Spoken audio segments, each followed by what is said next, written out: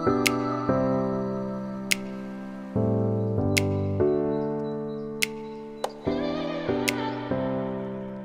up, guys? Welcome back to our Bible study. I am super excited for what the Lord wants us to talk about today. We are still in the Old Testament. If you have not been following the Bible studies that we've been doing, there are two that are already uploaded, or at least should be uploaded, which is Genesis 1 and Exodus 3. And so today we are jumping into Joshua 1. I'm super excited to talk about it today, as we have in the other videos we're going to do in this video, which is we are going to pray before we jump into Joshua. Just kidding. Yeah, Joshua 1. So let's pray. Father, I am so thankful for this moment. I pray that you would have your way. I pray that we would be encouraged and equipped by your word. It is in Jesus' name I pray. Amen. All right, so jumping into Joshua 1, Joshua is one of the books of the Bibles that are often talked about because there are certain scriptures in them that a lot of people quote, such as like be strong and courageous, and just knowing like to study this book continually. And so the classic verses that are often quoted, we're going to talk about that today. We're going to stick with Joshua 1. We're only going to talk about a few verses, but I really feel like there's a lot within these few verses that can be super encouraging and impactful for our lives. So I'm super excited to jump right into it. We're going to read verses 1 through 2 first, and then we'll go from there.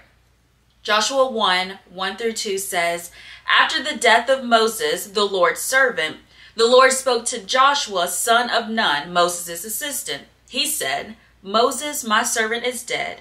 Therefore, the time has come for you to lead the people, the Israelites, across the Jordan River into the land I am giving them.'" Here we have Moses was a great leader. He was one who at the very beginning didn't want to answer the call of the Lord, but finally he picked up, he fulfilled what God had for him, and now he is dead. He is with the Lord. He has finished his race. He has finished what he needed to do. And now it is time for Joshua, who was the assistant of Moses, who was the second in command to Moses, the one who watched Moses lead the people of Israel and hear the voice of God and do what God commanded. Now it's Joshua's turn to lead the people. Now it's Joshua's turn to fulfill the plans that God has for him when it comes to the leadership role of leading the people of Israel out of Egypt into the promised land. And so what's beautiful about this is that Joshua didn't ask for this, but God called him to it, very similar to Moses. Moses didn't ask for him to be a leader who would lead the people from slavery and bondage into freedom and abundance. He didn't ask for that,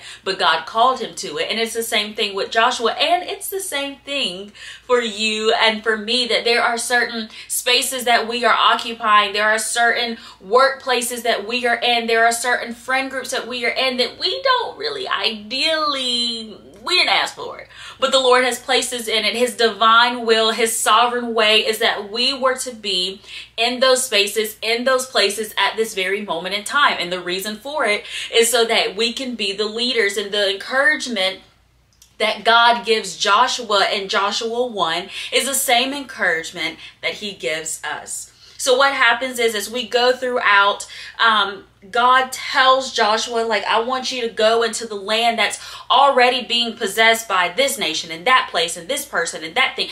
I know it's the place that I'm sending you. I know it's being occupied by someone else. In fact, your enemies. And I know you don't think you'll be able to overcome the people that are there, but I done said that you are going to inherit this land flowing with milk and honey. It is a place for you. It is a land I am giving you. And so the authority of God has already been spoken. Now the obedience of man has to be given. And this is where Joshua finds himself. This is where you and I may find ourselves, is that God has said what he has said, which will happen, but he needs our obedience in order for it to take place. And so here in Joshua 1, kind of like 3 through 6, God is giving the ins and outs of what Joshua is soon to experience, and what the land is being possessed by, and who they're being possessed by. And so here we have in verse 7, which is often quoted. You may have heard it, you may not have. So if you haven't, then here you go for the first time. And if you have, Here you go again. It says, be strong and very courageous. Be careful to obey all the instructions Moses gave you. Do not deviate from them, turning either to the right or to the left. Then you will be successful in everything you do. See, what we love about this is that oftentimes the first part of Joshua 1:7 is what's quoted. Be strong and very courageous, right? Don't be afraid of what's to come. And it talks about that in a later verse, I think actually in verse 9 as well. That is one that is often quoted as well. But here, God knew what was in the heart and in the mind of Joshua. Joshua, number one, didn't ask to lead the people. I think Joshua was good with being the assistant. Like, you know what I mean? The second in command. Like, y'all go and talk to Moses, and then if y'all can't, you know, figure it out with him, then you can come and talk to me. And so maybe Joshua felt good with being the assistant, but now he is the leader. And Joshua is a young man who is leading versus Moses, who was well on in his age. There was wisdom attached to him. There was a reverence and also just this respect that people had, for the most part, towards Moses. And so now you got a younger guy leading people who are older than him. Now he may have been intimidated, which is why God said, be strong and very courageous. There are situations and circumstances that we will experience in life where we feel like, oh, well, I don't know if I can fit that mold. And God says, Joshua 1:7 over us, be strong and very courageous. Now he says also to Joshua to obey all the instructions that Moses gave him. Now Moses walked very closely with the Lord. There were certain things that Moses experienced in his life that only him and God were to experience with each other. There was an intimacy between Moses and his father. And so what we learn from this is that God was telling Joshua, hey, listen to the words of Moses. He and I walk closely together. Take what he has told you and live that thing out. This is why it's important to have mentors, spiritual mentors who may not necessarily be older than you in age, but they are mature or more mature than you are in spiritual maturity. And so it's important that we listen to those people and we take what God has told them and we apply it to our lives and we walk in the ways that God has shown them for our lives. And it's important. So this is what God commanded Joshua. This is what God commands us.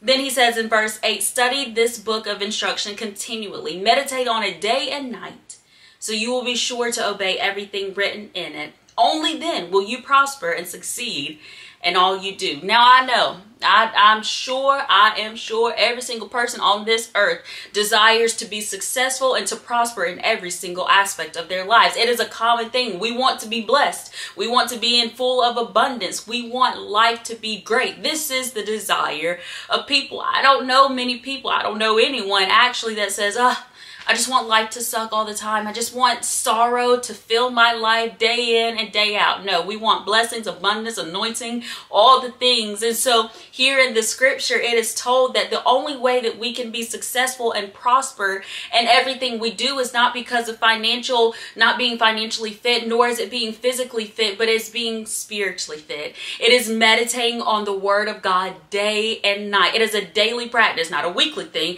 It is a daily practice, not an every now and then thing. It is a daily practice, not when I think about it, then I'll read it. It is daily. Every single day should we sit before the Lord, reading the words of God, making sure that we are not only just reading it, but we're meditating on it. What does that mean? That means it is a deeper level of understanding that should be made when we meet with God. This is a practical way that I do it sometimes. I will write a verse such as, Joshua 1:8, I will write this verse down in my notebook. I will circle, underline, highlight certain words that stand out to me, and then I'll define those words. So for example, let's say there's the word all in the verse. I will define it as everything. It sounds very elementary, it sounds very kiddish, but what it's doing is, as I'm breaking down the scripture, I am increasing my understanding of God's word. And so that is what's talked about in Joshua 1 as well, that as we meditate on God's word, not just read it, skim by it, scan through it and think that's good enough, but as we actually take in word after word, as we allow the Holy Spirit to illuminate words that we are to impart into our lives, there we will find success and prosperity in everything that we do. And then finally, in verse 9, it says, this is my command, be strong and courageous. Do not be afraid or discouraged, for the Lord your God is with you wherever you go.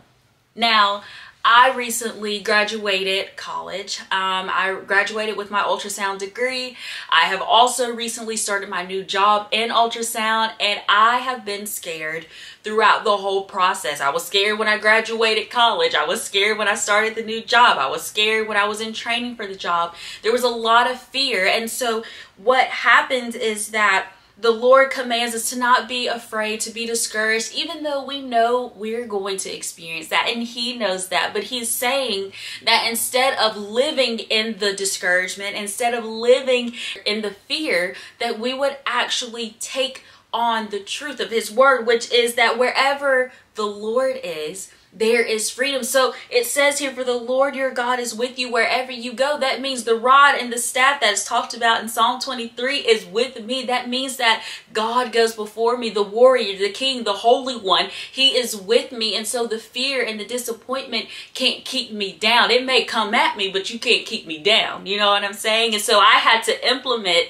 the presence of God into my life when I was anxious with work, when I was anxious with graduating college, and when I've been anxious in any other circumstance, that I would not stay in that mold, but that I would ask the Holy Spirit to make room in my heart to do what only He can do, so that fear and discouragement wouldn't keep me down, but it may just come every now and then, but He would help me. And so we learn in Joshua 1 that there may be positions and there may be commands that God gives you to fulfill that we may not feel qualified for, but He says that I am with you, and wherever the Lord is, there is freedom, there is healing, there is victory. We want to make sure that we read God's word on a daily basis, and not just read it, but meditate on it, actually dissecting it, deepening our understanding of it, because that is only when we are successful and we will have prosperity in everything that we do. Now, I hope that encouraged you. I hope you understand Joshua 1 just a little bit more. Be sure to share your thoughts with me of what these scriptures mean that we talked about today, or any other scriptures that we may not have discussed today that you find to be very fascinating, that you have questions about. I'm excited to dive deeper into God's word with you guys, and I would love nothing more than for you to share this with a friend, to make sure that you're following me on all the platforms that I have, so that we can stay connected and we can stay rooted in God's word together. I love you guys so much, and I'll see y'all in the next video. Bye y'all.